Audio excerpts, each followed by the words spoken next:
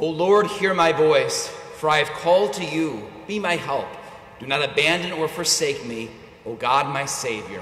In the name of the Father, and of the Son, and of the Holy Spirit, the grace of our Lord Jesus Christ, the love of God, and the communion of the Holy Spirit be with you all. We welcome you today as we celebrate this Wednesday of ordinary time. There was new COVID regulations by the diocese yesterday in terms of mask use, assuming fully vaccinated.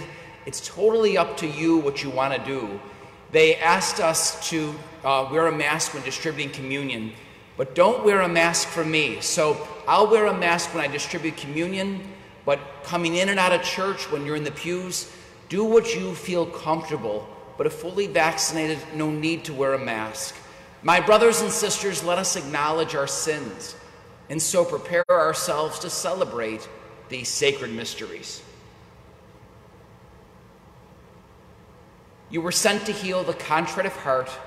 Lord, have mercy. You came to call sinners. Christ, have mercy. You are seated at the right hand of the Father to intercede for us. Lord, have mercy.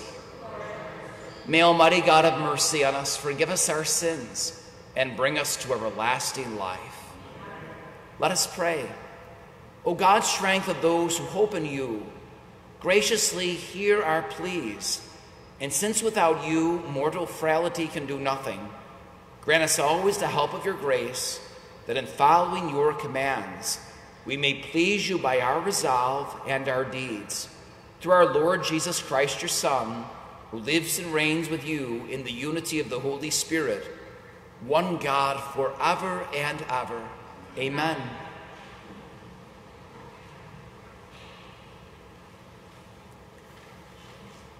A reading from the second letter of St. Paul to the Corinthians. Brothers and sisters, consider this. Whoever sows sparingly will also reap sparingly, and whoever sows bountifully will also reap bountifully. Each must do as already determined, without sadness or compulsion. For God loves a cheerful giver. Moreover, God is able to make every grace abundant for you, so that in all things, always having all you need, you may have an abundance for every good work. As it is written, He scatters abroad, He gives to the poor. His righteousness endures forever. The one who supplies seed to the sower and bread for food will supply and multiply your seed and increase the harvest of your righteousness. You are being enriched in every way for all generosity, which through us produces thanksgiving to God. The word of the Lord. Thanks be to God. Blessed the man who fears the Lord.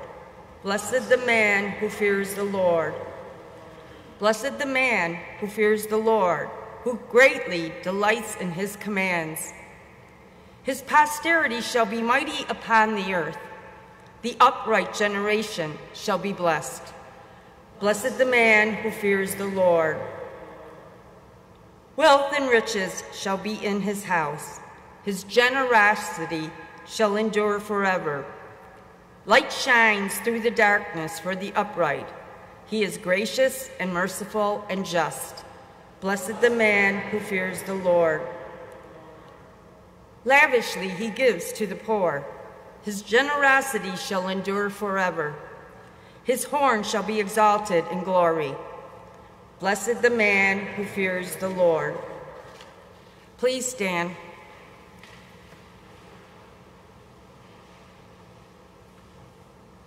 Alleluia, alleluia, alleluia, alleluia, alleluia, alleluia,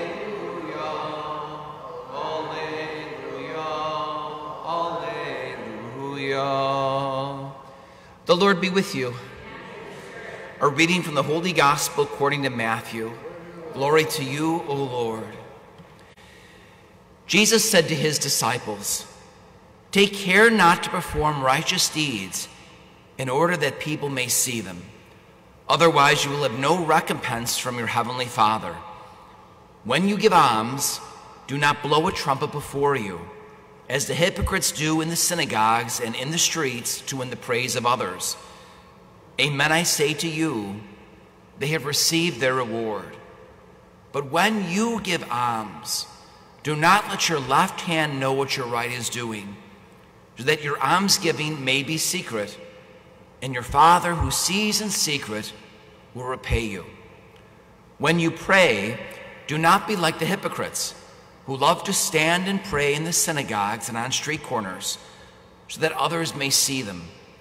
Amen, I say to you, they have received their reward. But when you pray, go to your inner room, close the door, and pray to your Father in secret, and your Father who sees in secret will repay you. When you fast, do not look gloomy like the hypocrites. They neglect their appearance so that they may appear to others to be fasting. Amen, I say to you, they have received their reward. But when you fast, anoint your head and wash your face, that you may not appear to others to be fasting, except to your Father who is hidden. And your Father who sees what is hidden will repay you." The Gospel of the Lord. Praise to you, Lord Jesus Christ.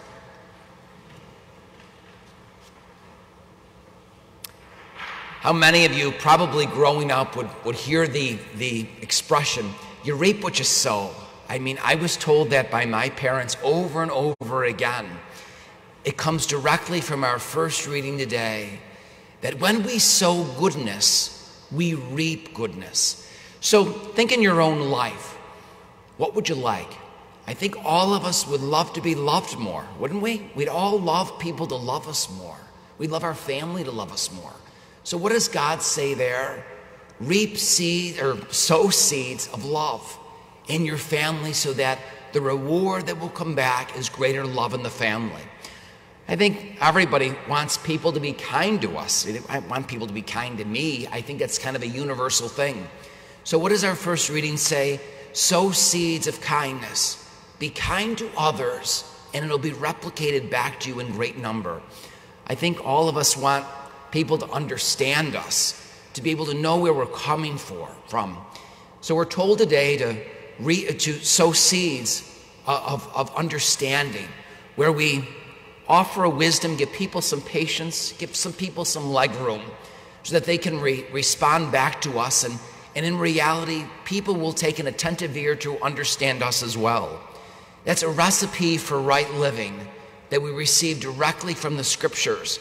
And I think our gospel is kind of so pertinent for it. The gospel that we prayed is from Matthew's Gospel, chapter 6. But every Ash Wednesday, when we begin a season of change, we hear this gospel with the three pillars of Lenten observance, which are fasting, almsgiving, and prayer. And when Ash Wednesday comes, think about that day. You're thinking, how do I put the best foot forward into the Lenten season? I think we hear that gospel today with our first reading because we're at the beginning of summer. So we're starting this season in just another week's time, and we want to put our best foot forward. And this time we're told by sowing seeds. So think in your own life, what do you long for? Greater love, greater kindness, greater forgiveness, greater understanding, greater wisdom, greater friendships, greater respect between neighbors and our neighborhood. There's so many different things that we all long for. And today God gives us a challenge. Sow seeds. Sow seeds of friendship. Sow seeds of love. Sow seeds of understanding. Sow seeds of forgiveness. And he tells us directly in our gospel that if we do it in secret, we don't do it lording over others, we let no one know our agenda, God will repay us. He'll repay us with bountiful fruit of love, of understanding, of forgiveness. The two go hand in hand, our gospel and our first reading. So today we begin a new part of our own lives. We're early on in this season. We're at the end of spring, almost the beginning on the cusp of summer. Today's the day to sow some seeds. May we yield a bountiful harvest by what we sow. Please rise now for the intercessions. Knowing that God cannot be outdone in generosity, which knows no bounds or limits, we offer our needs to the Father. For all members of the church, that we may all grow in an awareness and understand God's challenge and take it on, that the Holy Spirit may empower us to sow those seeds in offering praise and thanksgiving to God, and then yielding a bountiful harvest. We pray to the Lord. Lord, hear our prayer. For ways in which we're leaders in our own families, our neighborhoods, our schools, our workplaces, for civic and government leaders as well, may all of us be enlightened by God to seek always the common good. We pray to the Lord. For all who experience physical or spiritual poverty, we pray in a special way for our paracyclists, all those in need of our prayers. Pray in a special way for Melissa Peace Corps, who undergoes surgery today. We pray for all those that undergo surgery, are in hospitals and nursing homes and rehab centers. May their needs all be met through the abundant generosity of the Father, and may God send his healing touch to them through his grace and also through the wisdom of the doctors tapping into that spirit. We pray to the Lord. For all of us gathered here, may the grace we receive in this Eucharist help us to grow ever deeper in our faith and in our desire for the Lord. We pray to the Lord. Our summer program for our faith formation begins in just a little bit over a week's time, and you can see we have the schedules out for next year. May our faith formation program sow some seeds to yield a bountiful harvest of faith in the lives of our youth, of our community, and our grandchildren, and our nieces and nephews, and our friends, family, all the youth of our diocese, especially at our parish. We pray to the Lord. For those who have died, today we remember in a special way Teresa Sobin. For Teresa and all the faithful departed, may they soon delight with the angels and saints in the glory of God's heavenly kingdom, and may we meet them again. We pray to the Lord. And for those prayers that we voice now in the silence of our hearts.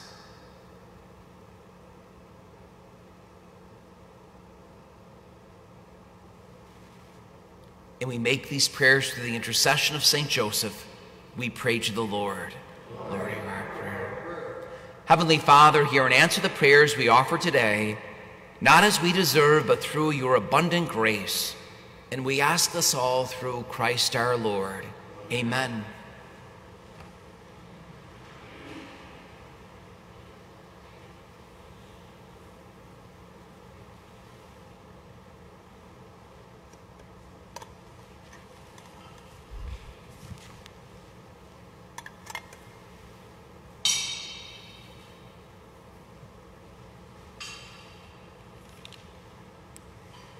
Blessed are you, Lord God of all creation, for through your goodness we have received the bread we offer you, fruit of the earth and work of human hands.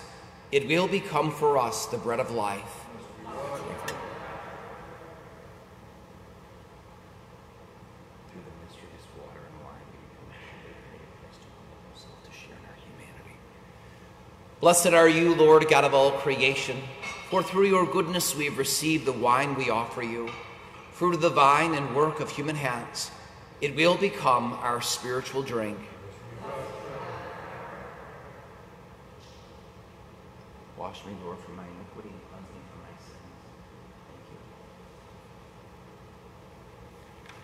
Pray, brothers and sisters, that my sacrifice and yours may be acceptable to God, the Almighty Father. May the Lord accept the sacrifice at your hands for the praise and glory of his name, for our good and good of all, his holy church. O God, who in the offerings presented here, provide for the twofold needs of human nature, nourishing us with food and renewing us with your sacrament, grant, we pray, that the sustenance they provide may not fail us in body or in spirit, through Christ our Lord. Amen. The Lord be with you. Lift up your hearts. Let us give thanks to the Lord our God. It is truly right and just to give you thanks and raise to you a hymn of glory and praise, O Lord, Father of infinite goodness. For by the word of your Son's gospel, you have brought together one church from every people, tongue, and nation, and having filled her with life by the power of your Spirit, you never cease through her to gather the whole human race into one. Manifesting the covenant of your love, she dispenses without ceasing the blessed hope of your kingdom, and shines bright as the sign of your faithfulness, which in Christ Jesus our Lord you promised would last for eternity. And so with all the powers of heaven, we worship you constantly on earth, while with all the church as one voice, we acclaim, Holy, holy, holy, Lord God of hosts, heaven and earth are full of your glory. Hosanna the highest. Blessed is he who comes in the name of the Lord. Hosanna the highest. You are indeed holy and to be glorified, O God, who love the human race and who always walk with us on the journey of life. Blessed indeed is your Son, present in our midst, when we are gathered by his love. And when as once for the disciples, so now for us, he opens the scriptures and breaks the bread. Therefore, Father, most merciful, we ask that you send forth your Holy Spirit to sanctify these gifts of bread and wine, that they may become for us the body and blood of our Lord Jesus Christ. On the day before he was to suffer, on the night of the Last Supper, he took bread and said the blessing, broke the bread, and gave it to his disciples, saying, Take this, all of you, and eat of it, for this is my body, which will be given up for you.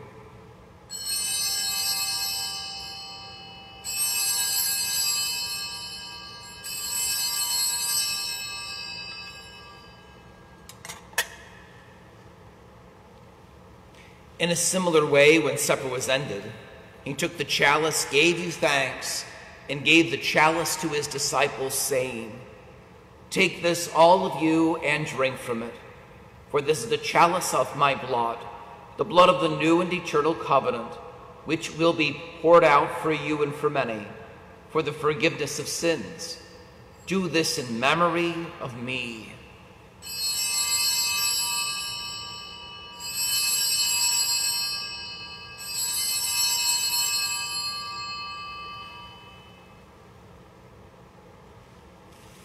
The mystery of faith. We proclaim your death, O Lord, and profess your resurrection until you come again. Therefore, Holy Fathers, we celebrate the memorial of Christ your Son, our Savior, whom you led through his passion and death on the cross to the glory of the resurrection, and whom you have seated at your right hand. We proclaim the work of your love until he comes again, and we offer you the bread of life and the chalice of blessing. Look with favor on the oblation of your church, in which we show forth the paschal sacrifice of Christ that has been handed on to us, and grant that by the power of the Spirit of your love, we may be counted now and until the day of eternity among the members of your Son, in whose body and blood we have communion. Lord, renew your church by the light of the gospel. Strengthen the bond of unity between the faithful and the pastors of your people, together with Francis our Pope, Michael our Bishop, and the whole order of bishops, that in a world torn by strife, your people may shine forth as a prophetic sign of unity and concord. Remember our brothers and sisters who have fallen asleep in the peace of your Christ, and all the dead whose faith you alone have known. Admit them to rejoice in the light of your face, and in the resurrection, give them the fullness of life. Grant also to us, when our earthly pilgrimage is done, that we may come to an eternal dwelling place and live with you forever, there in communion with the Blessed Virgin Mary, Mother of God, with blessed Joseph, her spouse, with the apostles and martyrs, and with all the saints. We shall praise and exalt you through Jesus Christ, your Son. Through him, and with him, and in him, O God, Almighty Father, in the unity of the Holy Spirit, all glory and honor is yours, forever and ever. Amen.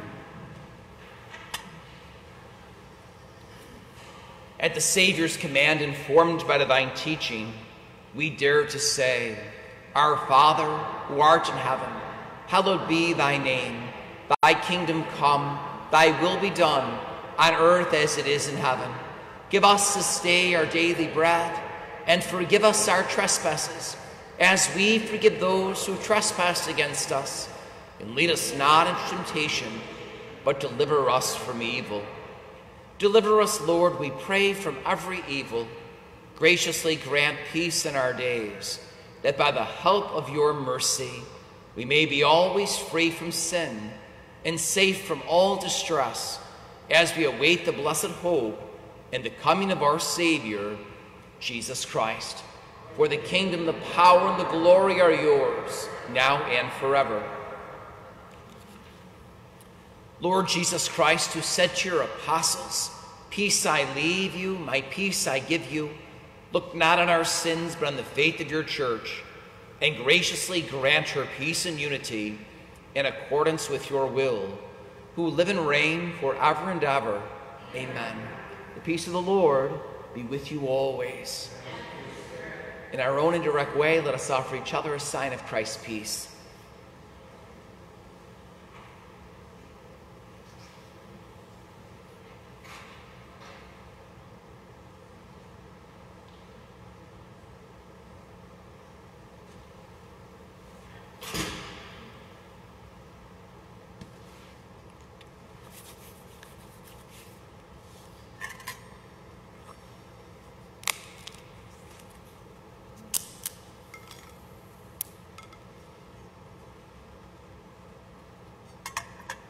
Lamb of God, you take away the sins of the world, have mercy on us. Lamb of God, you take away the sins of the world, have mercy on us. Lamb of God, you take away the sins of the world, grant us peace.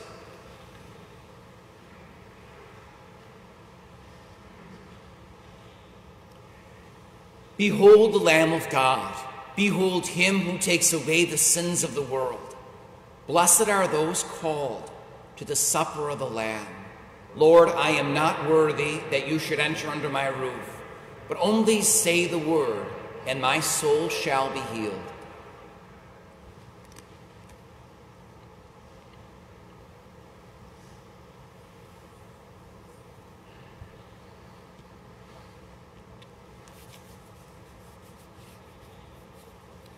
As a reminder, after distributing communion in the sanctuary area, I'll bring communion to you. There is no need to wear a mask for me, although I will have a mask on.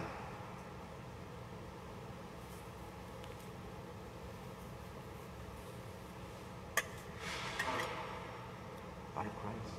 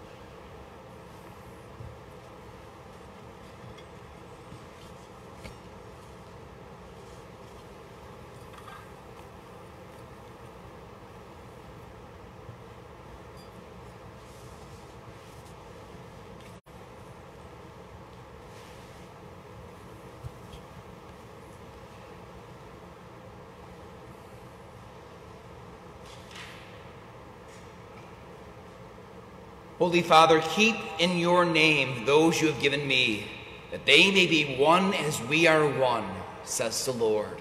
Let us pray. As this reception of your Holy Communion, O Lord, foreshadows the union of the faithful in you, so may it bring about unity in your church through Christ our Lord. As a reminder, today after Mass, we pray the glorious mysteries of the Rosary, if you'd like to stay with us. The Lord be with you. May Almighty God bless you, the Father, and the Son, and the Holy Spirit. Amen. Go in peace, glorifying the Lord by your life. Thanks be to God.